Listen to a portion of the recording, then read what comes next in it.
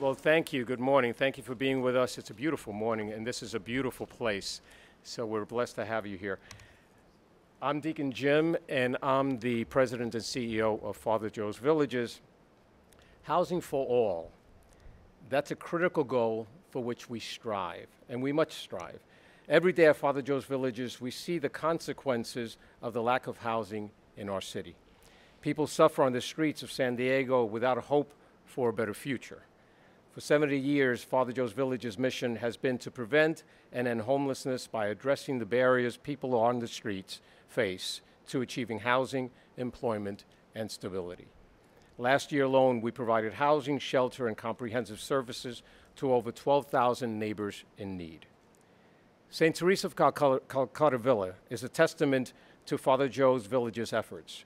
As one of the largest communities of its kind, St. Teresa of Calcutta Villa provides 407 new units of affordable housing in San Diego.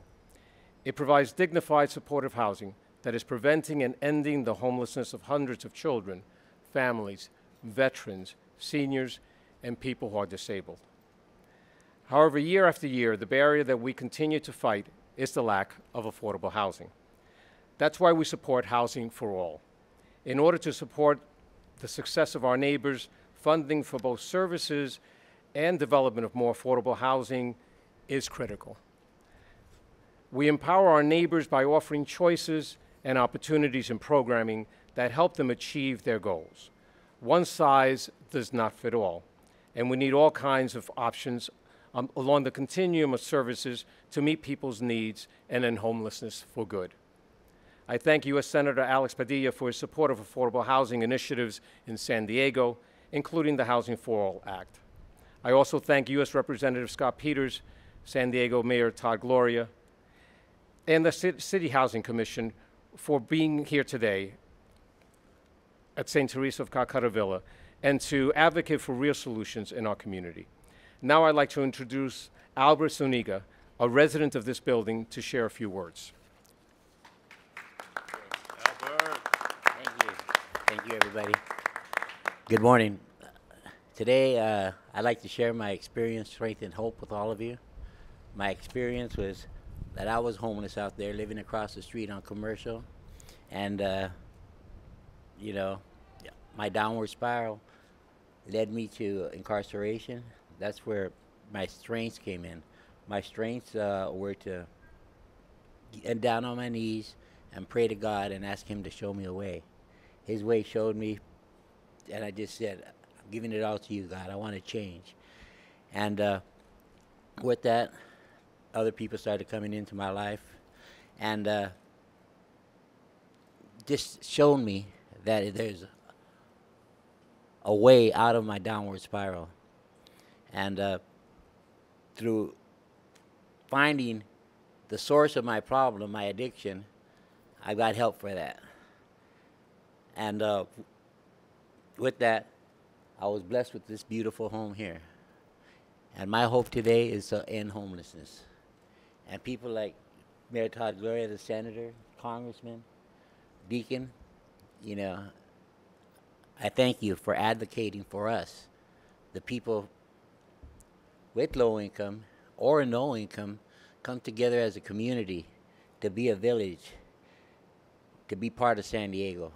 That's all I've ever wanted in my life, and I thank you. Thank you for that opportunity.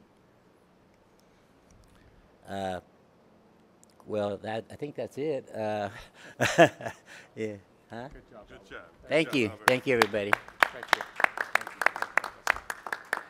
Thank you, Albert. And now it's my pleasure to introduce U.S. Representative Scott Peters. Thank you, Deacon Vargas. So Albert has an inspiring story of faith and recovery, and that story provides hope. It also provides motivation for those of us whose job it is to provide the resources required to generate more stories like Albert's, stories of lives rebuilt. People fall on hard times, and when they do, they need their government to work to give them a hand up so that they can get back on their feet. This beautiful facility was built through a public-private partnership among the state, the county, the city, and a private philanthropist. The role of the federal government here is to provide its residents with rental assistance. And that comes in the form of project-based housing vouchers funded through the U.S. Department of Housing and Urban Development. It also comes from Veterans Supportive Housing, or VASH vouchers, funded through the Department of Veterans Affairs for veterans experiencing homelessness. Every renter in each of the 270 units here at St. Teresa is supported by federal rental assistance, which is a critical lifeline, both for those who live here and for our local partners who succeed in getting housing like this built. But transitional housing developments like these won't work unless someone is paying the rent. In 2020, when the Trump administration tried to slash funding for VASH vouchers, I successfully worked with my colleagues to fight back to stop that. Last year, we passed a law that I authored called the Veteran House Act. It makes more veterans eligible for VASH, which provides not just rental assistance, but also supportive services.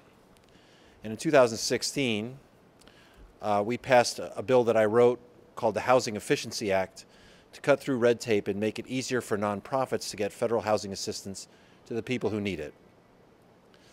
A UC Berkeley poll published in the San Diego Union Tribune in April cited housing costs and homelessness as the two problems people in this county, are most worried about. Housing costs affect everyone, and so does homelessness. Certainly, homelessness hurts the unsheltered the most, but it undoubtedly affects every single one of us in one way or another. And that's why those of us standing here today have made tackling this crisis a top priority. I'm so grateful to have a partner in Washington, D.C. like Alex Padilla, who's been an outstanding champion in the Senate for increasing federal housing funds. And it's great to have a senator from Southern California who spends as much time in San Diego as Alex does. Thanks for being here again. He knows that Southern doesn't stop at L.A. And I'm also so grateful for the leadership of Mayor Todd Gloria, who's laser focused on building not just more transitional housing, but also lower and middle income housing and housing of all types. So with that, it's my honor to introduce my friend and our mayor, a mayor for all of us, Mayor Todd Gloria.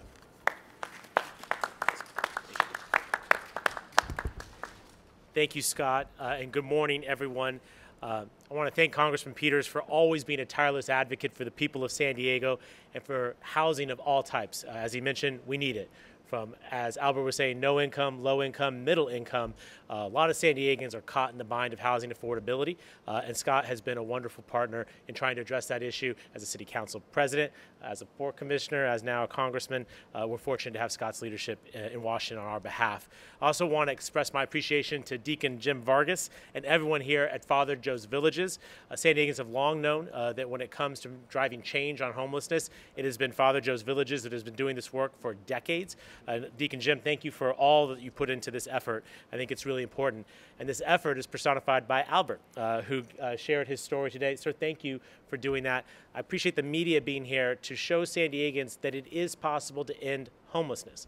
Because we're so frustrated and angry by what we see on the streets of San Diego every single day, it is tempting. It's actually easy to believe that you can't get someone from the streets into housing.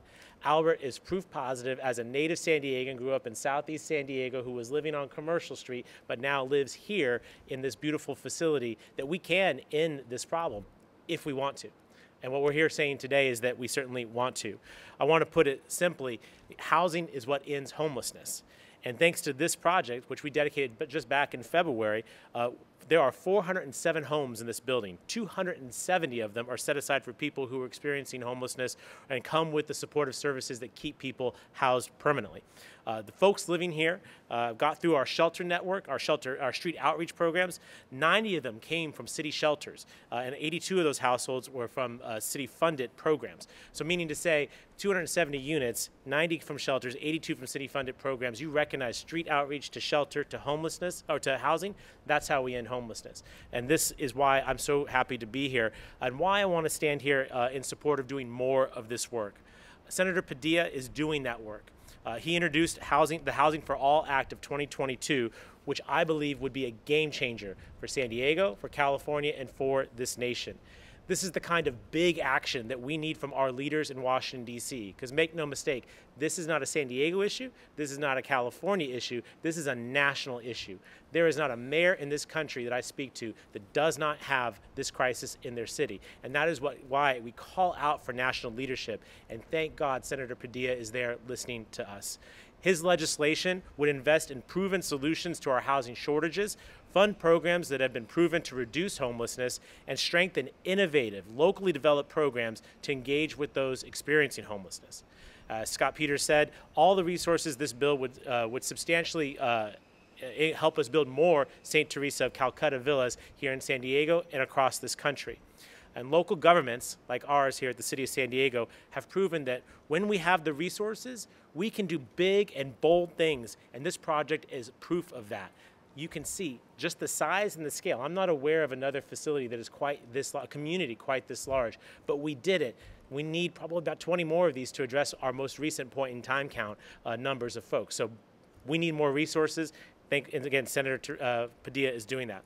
As I mentioned, St. Teresa alone provides homes for more than 500 people. These are families, these are senior citizens, these are veterans, these are people with disabilities. These are people who would otherwise be on our streets, on our sidewalks, in our canyons, and on our beaches. I think we can all agree that that's not acceptable. And I think we can all agree that we need more of this. We need more of this, and we can have more of this if the Housing for All Act is turned into law. So we can begin to turn the tide back on this most challenging issue that our city faces, the lack of affordable housing and the homelessness crisis that it creates. And I will do everything that I can. And the city of San Diego, as the 8th largest in this country, will do everything that we can to make sure this bill becomes law. This weekend, I'll be leading a resolution at the U.S. Conference of Mayors annual meeting to get the conference's full support behind this bill so that we can firmly say that America's mayors support housing for all. And because our affordable housing shortage and homelessness crisis, as I mentioned, is not a San Diego issue or a California issue, it's a national issue. We need national solutions. I believe that my colleagues at the U.S. Conference of Mayors will vote to do precisely that. So I will just say that I'm honored to have the opportunity to welcome Senator Padilla back to San Diego. As Congressman Peters said, he is no stranger to our community, and we deeply appreciate that, Senator. But most of all, I appreciate you for taking action on this issue that is of most importance to San Diegans. In the middle of a pandemic and economic uncertainty, this is what people talk to me the most about. This is the one they're craving for change on the most. And thankfully, we have a congressman and a senator that is listening and, more importantly, is taking action. With that, everyone, please welcome Senator Alex Padilla.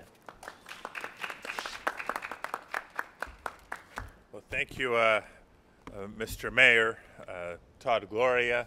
It's been great to work with you, not just since I've been in the Senate and you've been mayor of San Diego, but going back to our days in the legislature together. And of course, Congressman Scott Peters, who we've known each other for more than a few years as well, going back to our mutual days in local government at the city.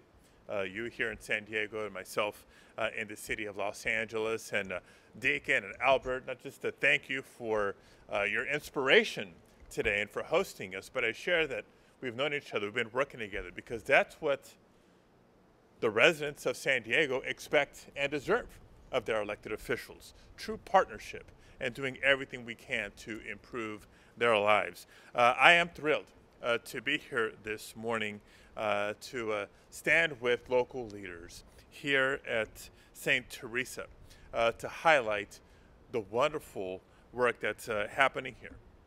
And to the mayor's point about the urgency of what we're talking about, homelessness, shifting to housing. On any given night, there are 6.8 million affordable homes of a shortage in the United States of America. Think about that. Across America, we are short 6.8 million affordable homes. We must do better. More than 500,000 people experience homelessness each year. And in recent years, the rates of homelessness in California in particular has increased larger than most states. And that, by the way, includes 11,000 veterans who experience homelessness in California on any given night. More than 8% of the homeless population in California. Now, these are our veterans, women and men who enlist to serve to defend our nation and our democracy, and as we honored many yesterday, prepared to make the ultimate sacrifice on behalf of our nation. Veterans who have served on the front lines overseas, who respond to natural disasters and protect our nation many times by delivering critical aid, they deserve better. So the urgency of addressing affordable housing has only increased over the past 2 years of the COVID-19 pandemic. It was a big deal before, but the COVID-19 pandemic has only exacerbated the problem. And instead of getting frustrated, instead of throwing our hands in the air, we know that a problem of this size, a problem of this importance, calls for an all-hands-on-deck approach. And that's why I'm proud to have introduced the Housing for All Act of 2022. As Mayor Gloria mentioned, this bill is a comprehensive plan with a vision to end homelessness and secure affordable housing for all across America. And it's a plan that works from the bottom up. We know that every community is different, every city is different, but we seek to invest and scale up proven, successful state and local programs that meet the different needs of different communities. Now, many of the best ideas in the country have been inspired by efforts right here in the state of California. And St. Teresa of Calcutta, where we are standing here today, is a perfect example, not just of successful models, but of successful public-private partnerships to create housing solutions. And I mentioned the emphasis of veterans, not just because of yesterday being Memorial Day, but to applaud that 20% of the units here at St. Teresa are reserved for California's veterans. So yes, I am proposing a historic federal investment in housing so that we can scale up these creative solutions and others that cities and states have developed. The bill is designed to invest in a future of affordable housing for all by increasing affordable housing supply. And how do we do that? By expanding successful federal programs like the Housing Trust Fund, the Home Program, and supportive housing for the elderly and people with disabilities. We do that by also focusing on transit-oriented development that will make it easier for working families to live near good jobs, access to public transportation, and foster sustainable growth. I know we've been investing in the public transit system here in San Diego with a historic investment through the infrastructure plan that was adopted last year. Let's couple the investment in transit with investment in housing along those corridors as well. And at the same time, this bill will help families pay for new housing with rental assistance and housing choice vouchers. And it will support our collective efforts to end homelessness that address both the short-term and long-term needs, from safe parking programs to crisis intervention teams and so much more. So as we continue our recovery from the COVID-19 pandemic, it's clear that we're seeking to rebuild lives and our economy in a way that's much more inclusive and much more equitable for all. And yes, it is also our job to better serve America's veterans, because every veteran, every person deserves dignity, security, and a space of their own, a space to call home. I'm proud to be fighting for a future of housing for all, and so thankful for all the advocates and local leaders who are leading the work here on the ground in San Diego. Thank you all again for being with us, and at this point, we'll open it up to any questions.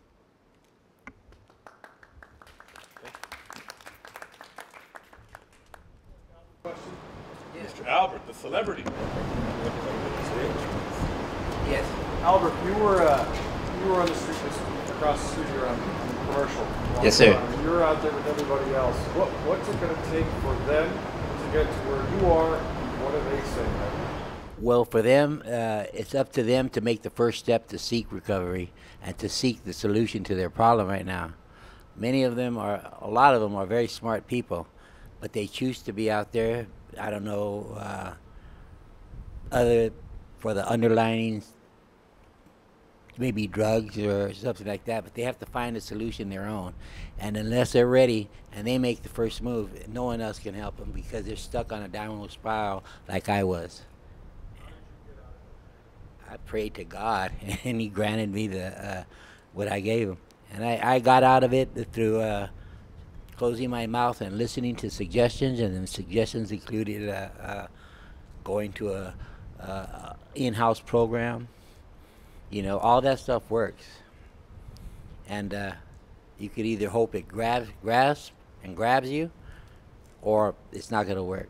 But the person themselves have to make that choice. Thank you. Sí. Okay, está bien. Any other questions? So, question for Mayor Todd Gloria. I mean, we talk about building more affordable housing, but places in San Diego, for example, at the Global Heights, communities are up against a growth building that is 7-story high. So, how do you kind of do that against, you know, you can say this NIMBYism in a lot of places? Alex, thanks for that question. And allow me just to make sure everyone sees Steve Russell from the San Diego Housing Federation is here with us. Probably someone that should answer that question too. But to your question, I think San Diegans universally acknowledge that homelessness is a significant issue and that housing affordability is a very, very important issue. I think we often get lost in the weeds when it comes to specific projects. But what I know from my long time in public service, and I hope and believe the congressman and senator would agree, that we're seeing a shift on this. That folks recognize that they can't decry homelessness and then oppose additional housing in their community. And we can quibble about the bulk and scale, the number of units, the parking ratios, but at the end of the day, there is a need for this. There's a direct line between being angry about the encampment at the end of your block and the inability to build more housing in your neighborhood. And so we have passed, I think, nationwide, nation-leading legislation to allow more projects, varying proposals. Basically, we've asked people to come forward and give us solutions. What can actually make a project pencil? And for many of these projects, they're going to go in transit-oriented communities, as the senator was mentioning, leveraging the existing investments we've made as a community. When you look at some of the bus lines and bus rapid transit lines and the trolley line extensions, we need to make best use of that public investment. And one of the ways to do that is to build housing that people can actually afford. And maybe that's the last point I want to make. When I have these conversations and when there is community questioning and maybe a little bit of pushback, I think it is often with a lack of understanding of where the market is today. I've heard the criticisms of that particular project, noting that the rents there will be $2,000 a month. Brand new building, $2,000 a month. When people question that, I don't think that they know that the average apartment in the city now goes for $2,400 a month. And so while that may sound like a lot if you were lucky enough to get a home or an apartment many, many years ago, recognize anyone out in the market today would see that as a bargain. And so the question for the city is, can we invite people to come in to build housing that average everyday people can afford? We're talking about Alberts who would otherwise be on the streets, or you're talking about the freshly minted bachelor degrees walking out of UC San Diego and SDSU, young people who we've invested in their educations, and then we're showing them the door to another city, another state, another country if we don't make a place for them. My call is very simple. We must build more housing at all price points, and that will necessarily be near transit in jobs. And when it is, if it's a good project, we'll support it. And I believe many of these projects coming forward are not only good, but they will help us address that urgent issue of housing affordability and homelessness. Again, what most San Diegans raise as a concern. And that would be my plea again to the media. It is accurate to get people who are opposed to these projects, but please do your best to get someone on the record who is currently looking for an apartment and can't find one, or who are sometimes in fights with other tenants to try and get one of those units. That's where we're at today. We have a decade-long waiting list for our Section 8 housing vouchers. That's why what Senator Padilla is so critical. People signing up for a Section 8 voucher today won't hear until a decade from now. That's why we have to build more housing, because it can't all be done on public subsidy. We do need some market forcing mechanisms, and that's why if you can put together something in a neighborhood which is next to jobs and next to transit, we at the City of San Diego says we won't say no, we're going to say tell us more, and we're going to work with them to make sure a project seamlessly integrates into the community in a way that we can all feel good about. At the end of the day, it is better to have somebody in an apartment than it is to have them on the streets. Yeah. I think, obviously, the mayor said that extremely well. I think one thing I'd say is that the three of us up here understand that one of the biggest obstacles to the continued prosperity of the Golden State is the cost of housing. That's certainly an obstacle in San Diego. And I'm going to pitch a bill to you just because both the mayor and the senator have brought it up. The access to transit is really something that we can look forward to. We just built a $2 billion extension of the light rail up from downtown up into the UTC area and UCSD. I've been working on that for 20 years.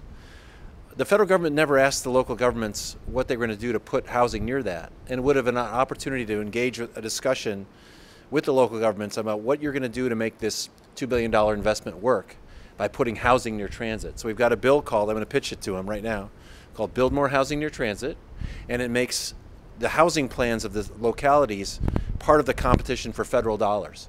So the taxpayers put up $1 billion by extending the half-cent sales tax in 2004.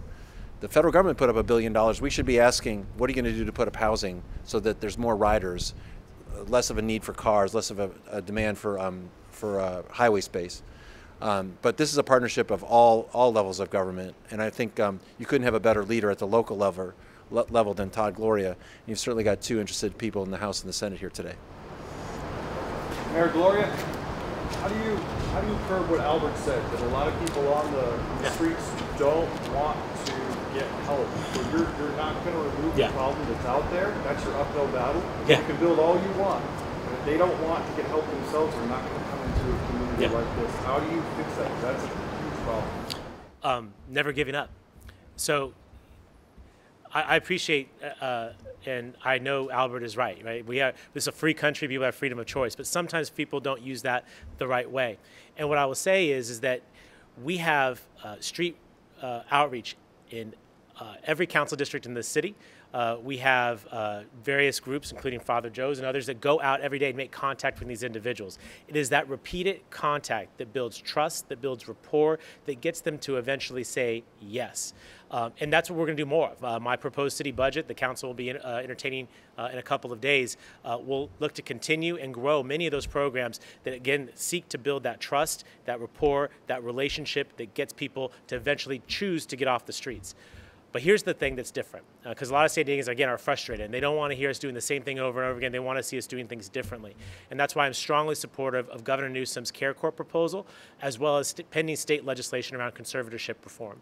There are some folks who are on our streets who are so deeply mentally ill or so deep in their substance abuse that it's going to be very difficult for them to say yes. A lot of our street outreach people make that offer, and when it's declined, that's the end of the conversation. We have to make sure that there are more tools in the toolbox to get to these very acute people, because these are the folks that I think San Diegans are most alarmed about. These are the people they see standing on street corners talking to themselves. They see them, acting very strangely, very erratically, and they're not able to make choices, right? Some people are capable, they have the faculties, but we have to acknowledge that many of the most ill in our community are on the streets and they don't have the freedom to make that choice. Care Court and conservatorship reform would address that. So repeated contact until they say yes, understanding and intervening in a different way for those more acute cases can take these folks and get them off the streets. Let me just say this as a final point. There is a significant number of our homeless who are economically displaced. They are a rent increase that put them on the sidewalk. They have a job that doesn't allow them to cover the $2,400 a month in rent. So a lot of those folks would choose tomorrow to get off the streets if we gave them the housing or the shelter to do so. And that's a part of why you've seen me in just a year's time increase our city's shelter bed capacity by 25%. If someone says they want to get off the streets, when they raise their hand, I want a bed for them that same day. And by the end of this year, we will have increased our shelter bed capacity to about 1,900 beds in the city, up from about 1,100 about a year and a half ago. So we are aggressively expanding the capacity to make sure that those who can't afford to live here have a place to get off the streets, that the folks who have substance abuse and other kinds of challenges can get off the streets through shelter outreach. And then lastly, for those folks who are extreme cases, who quite frequently are in our ERs or in our jails, they're costing us a ton of money, that we have a better intervention that is more compassionate and more humane than what we are currently choosing to do, which is leave those very sick people on the street. Do you think utilizing somebody like Albert who's been on the streets might help you talk to them? Well, yes, and I will tell you that the city for a number of years now has been funding a program with City College, the community college up the street. It's called the PEER program. It's a certificated program that allows people to actually get a certificate in homeless outreach. Some of the best participants in that program are people with lived experience. They have the rapport, they have the relationship, they have the understanding to make that connection faster, and frankly, that's what we all want. We want people off the streets now, and this is why the city has made that investment through our City Housing Commission, and I appreciate the partnership with City College. This is, again, that collaboration, federal, local, city college. You can see that that's trying to drive change in this issue where, again, people are happy to support programs that are proven to be successful, like what happens here at Father Joe's, but they want innovation. That program is innovation, Care Court is innovation, conservatorship reform is innovation. Can I piggyback with- Oh yeah, you piggyback first. Yeah. I also want to share. Okay. And with Todd, what Mayor Gloria said, I'm out here on a daily basis, and I see the homeless outreach team trying to plant a seed of hope in each tent, because they stop at each tent, wake them up, do a welfare check, and I'm sure they ask them. But until someone want to make that move, it's not going to happen. You could either water the seed and let it grow, or just let the seed die. But they're there trying to plant that seed on a daily basis, and I could attest to that. I want to just reinforce what the mayor was just sharing, because he shared a number of programs, and there's one concrete program that we instituted here at Father Joe's Villages. It's called Street Health. It's known in other cities by street medicine. Same type of a program. It's the same. It was the first time of its kind back in 2019, just pre-pandemic. And basically, we know that about 30% of those individuals who are out on the street will not access health care in a traditional way, in brick and mortar, right? So we decided we would go out to them. We would take clinicians out to them to bind wounds on the streets, to check on high blood pressure and dispense medication to help them. Anything that would help them where they are. Why? Because these are individuals, especially if they've been chronically so they're mired in different situations, and especially behavioral health. Just this year, we've added psychiatric clinicians to the team. Right?